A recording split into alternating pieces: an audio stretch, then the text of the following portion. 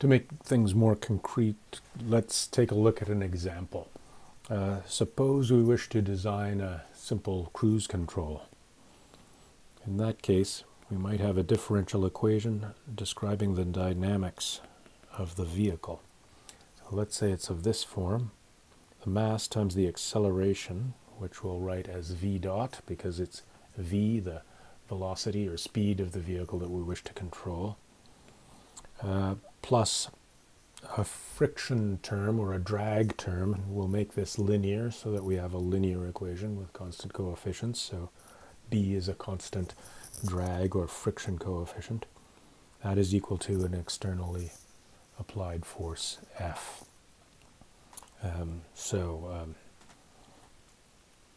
If you like, you can rewrite this as mv dot equals F minus BV. So here the idea is that the frictional force opposes the motion of the vehicle. That's why you have the minus sign. You could get this from a free body diagram if you like. F and BV here, where this is the positive V direction. So the force F accelerates you in the positive V direction. Then there's a frictional force BV that retards the motion of the vehicle. Now, what is this force F? This force F may be partly a force that cruise control can manipulate, but it may include other forces that act on the car. For instance, if the car is climbing a hill, there will be a force of gravity against which it has to work. So let's let F equal U plus D, where U is a so-called control input that we can manipulate, or that an automatic controller can manipulate. In this case, it would probably just be the throttle of the car. And D is a force that we can't control or manipulate. These we call disturbances.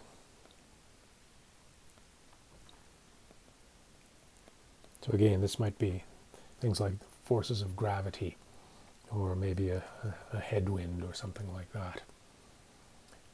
So we'd like ideally to be able to control our vehicle so that the speed tracks a desired speed, and does so even in the presence of these so-called disturbance inputs.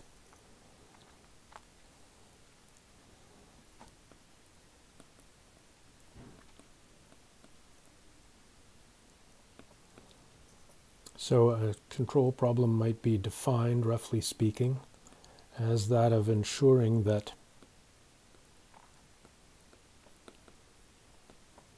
the vehicle speed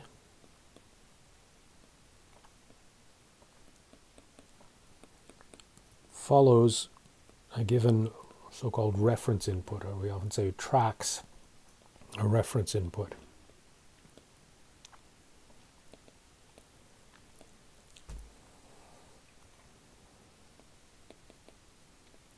And ideally, it should do this even in the presence of disturbances.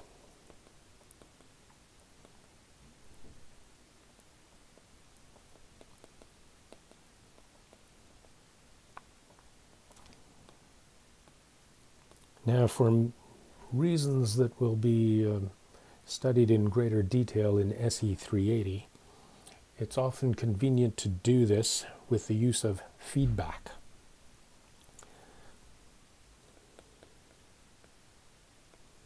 And I'll draw a block diagram to represent a feedback architecture.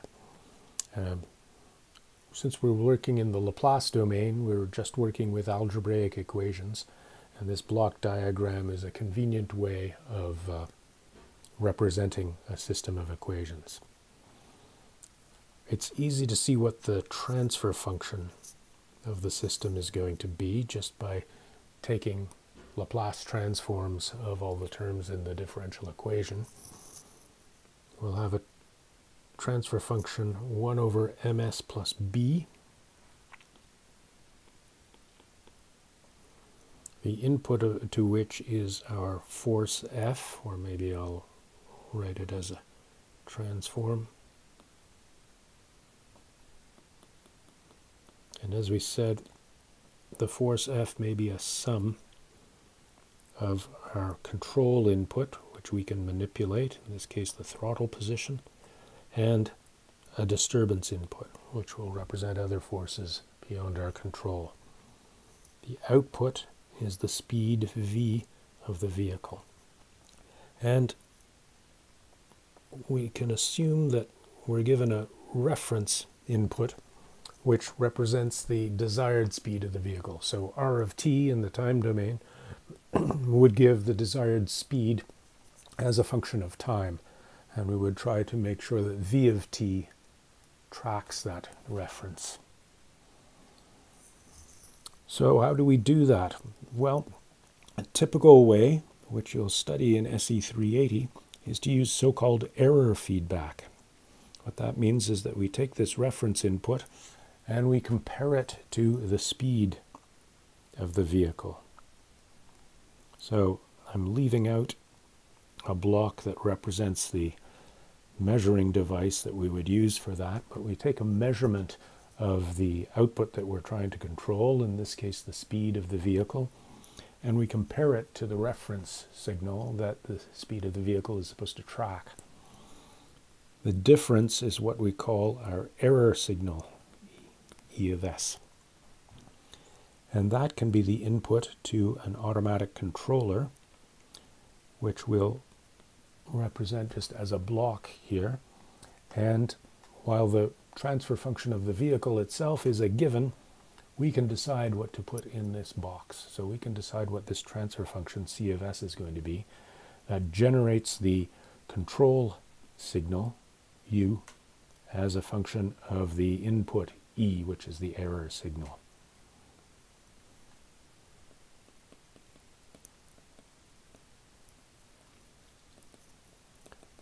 So if you think about it, this probably captures reasonably well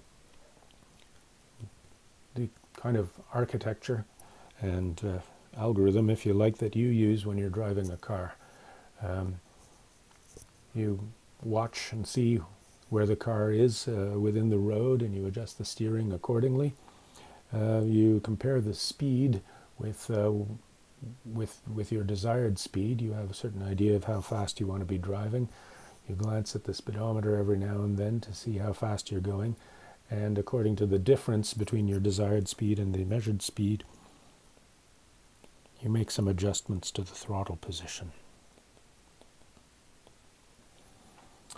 So the question is, when you're designing an automatic controller, if you've decided that you want to use feedback, which is usually the best way to go, the question then is, what do you put in this block? What do you choose as your controller?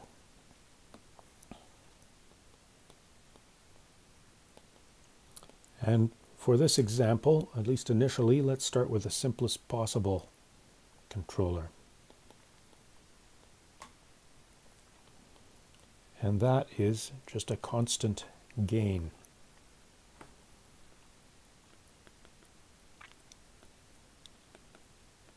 This is called a proportional controller because the control signal is simply proportional to the error signal. And we sometimes call the equation that governs the operation of a controller a control law. So at every point in time, U of t will simply be some constant k sub p, p for proportional, times the error signal, E of t. So this is an example of a static or memoryless system. That's why it's just about the simplest controller you could try. Okay, so the question now is, okay, how do we integrate this new equation into our model? So, of course, if we take Laplace transforms, we just get U of S equals Kp times E of S, just by linearity. So we know that this transfer function is just going to be this constant Kp, But how do we analyze this system now? What are the important transfer functions to look at? Well, initially we can forget about disturbance inputs and just see if we can arrange for the system to do the job in the absence of disturbances, in which case we can set d of s equal to 0 and find the transfer function that relates r of s, our reference input, to v of s, because after all what we want v of s to do is to follow that reference input. So let's see how we would do that.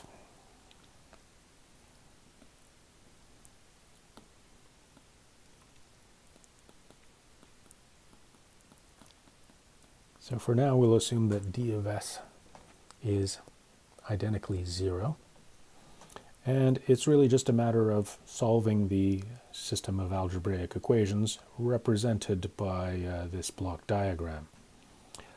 So we know that v of s is 1 over ms plus b times f of s.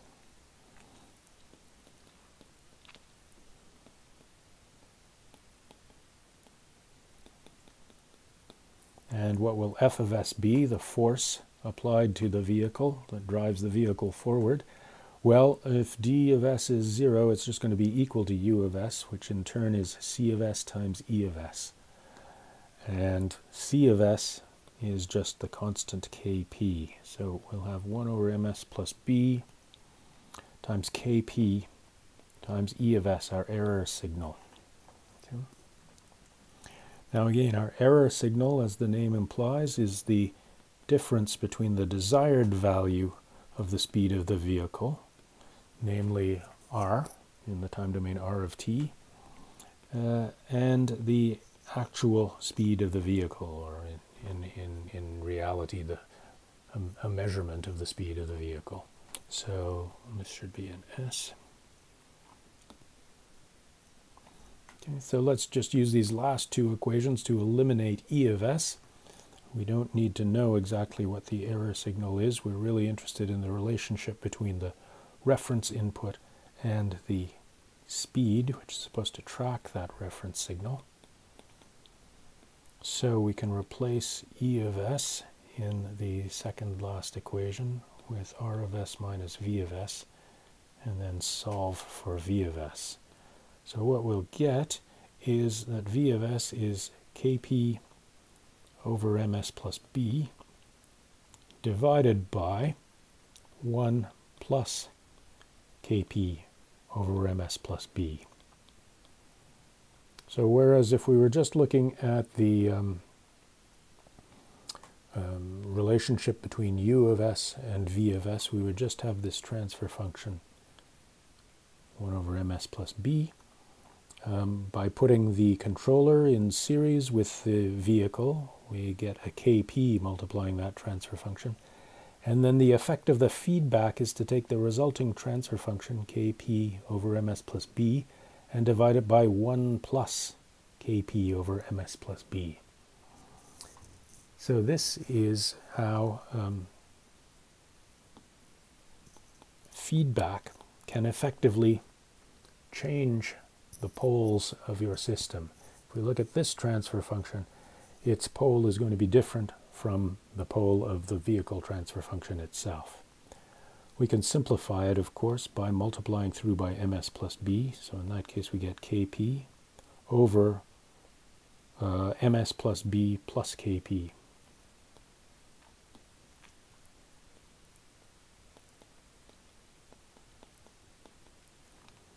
In other words, that should still be multiplied by r of s. In other words, kp over m divided by s plus b plus kp over m.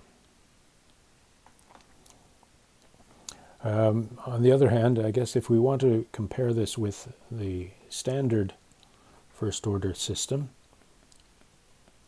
we could instead divide by b plus kp and get kp over b plus kp divided by s times m over b plus kp plus 1. So this is exactly of the form of our standard first order system, except the key parameters, both the DC gain and the time constant, depend on this parameter Kp of our controller, and we can choose that value as we like. So the DC gain, let's call it K, is Kp over B plus Kp, and the time constant, tau,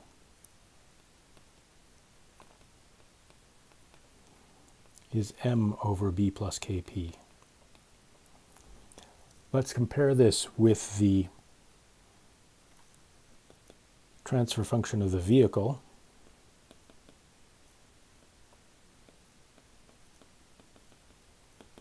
In that case, our transfer function was 1 over ms plus b, which, if we want to put it in the form of the standard first order system, is just 1 over b times s times m over b plus 1.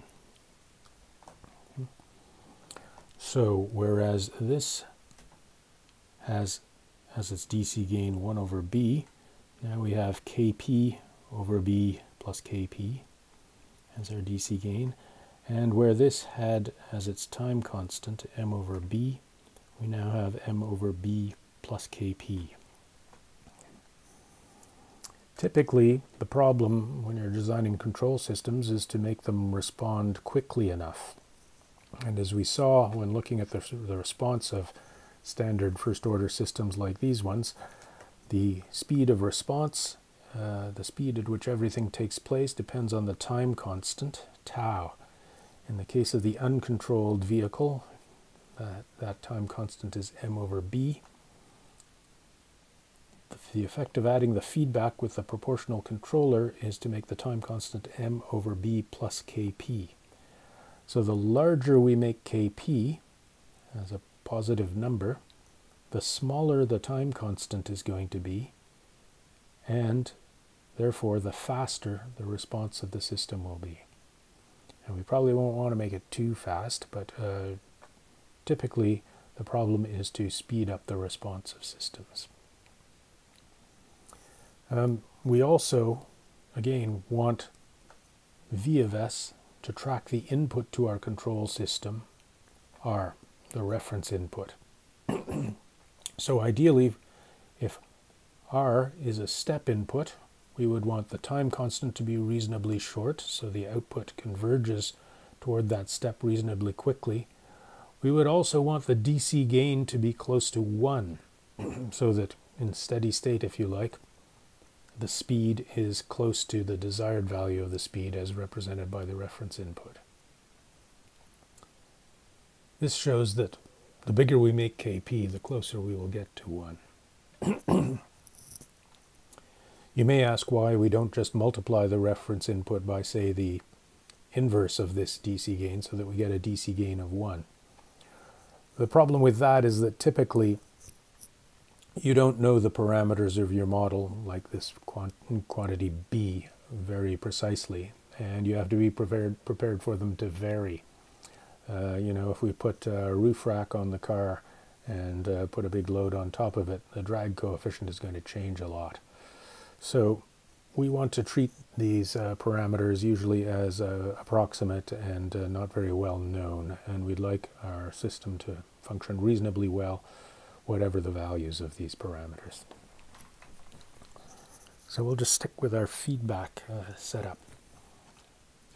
So I think you can see that this looks reasonably promising. Let's call this transfer function HRV, because it's the transfer function from the reference input R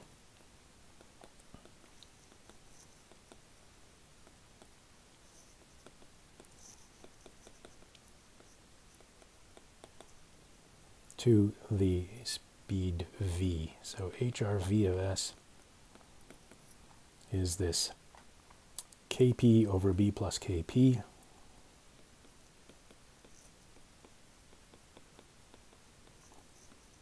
divided by S times M over B plus Kp plus 1.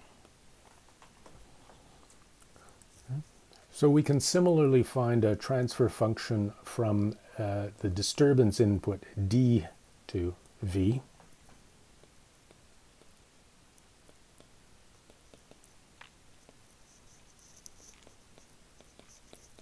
Essentially what we do is just set r equal to 0 identically.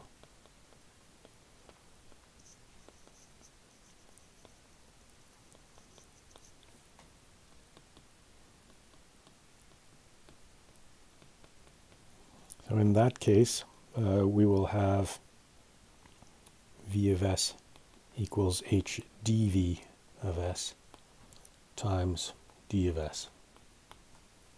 Okay. Then you can apply the principle of superposition, and you can easily verify that this is an instance of superposition.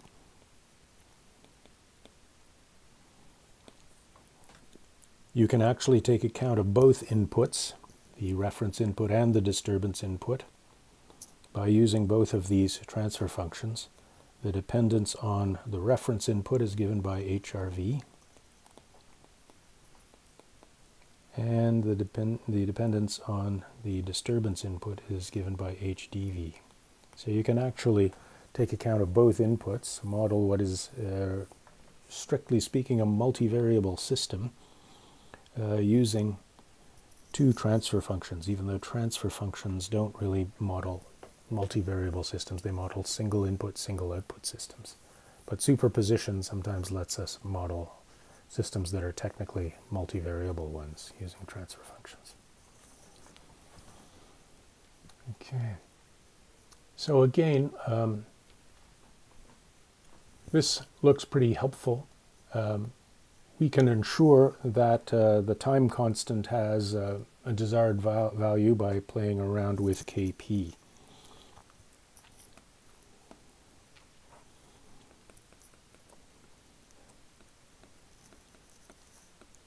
So if we wish in particular a time constant tau that is, say, less than what we have without any control, namely m over b, we can choose Kp appropriately.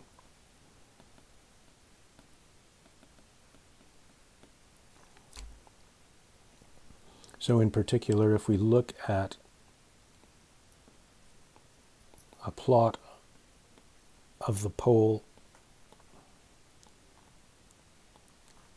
on the complex plane, as we increase Kp, this pole will actually move to the left.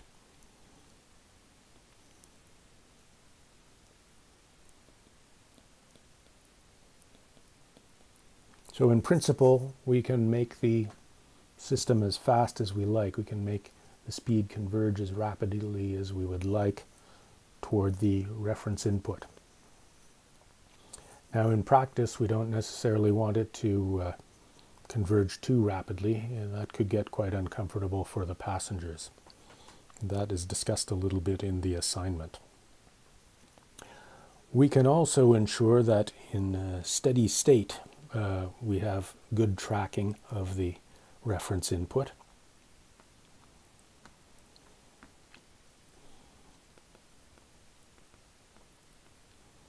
So by making Kp big enough, we can at the same time not only speed up the transient response, but we can make the DC gain arbitrarily close to 1.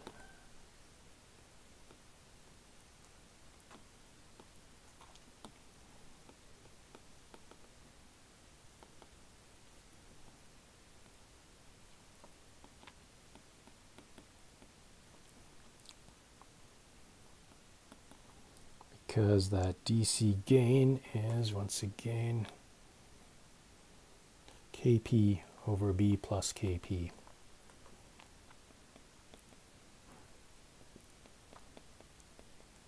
So as Kp goes to infinity, this goes to 1. Again, we won't want to make Kp too big. One reason is that it will make the transient decay too fast, and it will make the ride a little rough for the passengers. But there are other reasons as well. For instance, if you're measuring the speed, there's normally some noise associated with any measurement, and that noise is going to get amplified by Kp. But you'll get into all of that in SE380. For now, just notice that by increasing Kp, you can make the DC gain arbitrarily close to 1. So that's a quick look at proportional control used in a cruise control. There are reasons why we don't use exactly this setup when making cruise control systems. That too is discussed a little bit in the assignment. But here's one point. Suppose, I guess it's reasonably evident that with this proportional control scheme, you can never reduce the DC gain to 0. This formula shows that as long as B is non-zero, this DC gain is not going to be equal to 1. But you can also think about it physically. Suppose that in steady state, the error were 0.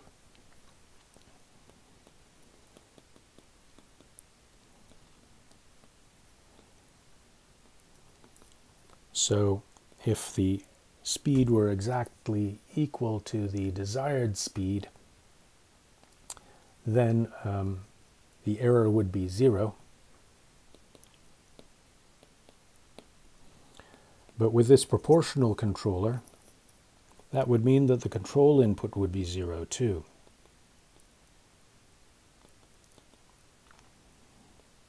So in this case, that's a throttle input, if you like.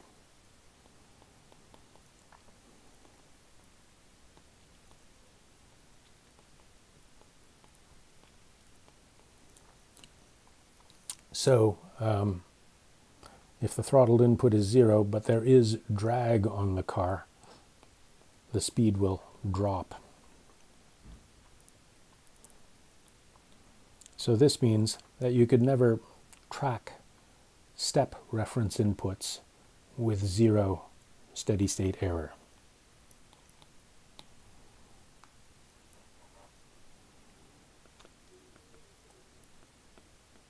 So this shows in a more physical way why proportional control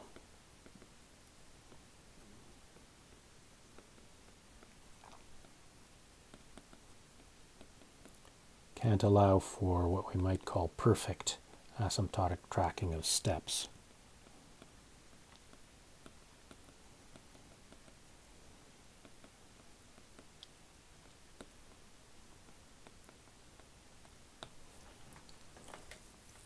Now, in fact, there is a way, a simple controller, that will allow you to have this perfect asymptotic tracking of step reference inputs. What do you need for that? The key thing is that you need to have a controller that maintains a non-zero throttle input. We need a controller that can maintain a non-zero throttle input.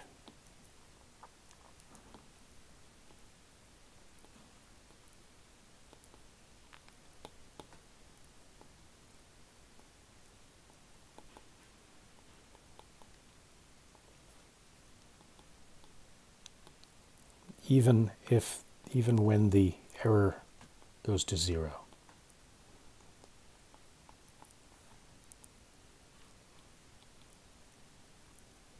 So we'll talk about such an example next week. You may wish to think about it yourself in the meantime. That will conclude this week's lectures. Talk to you later.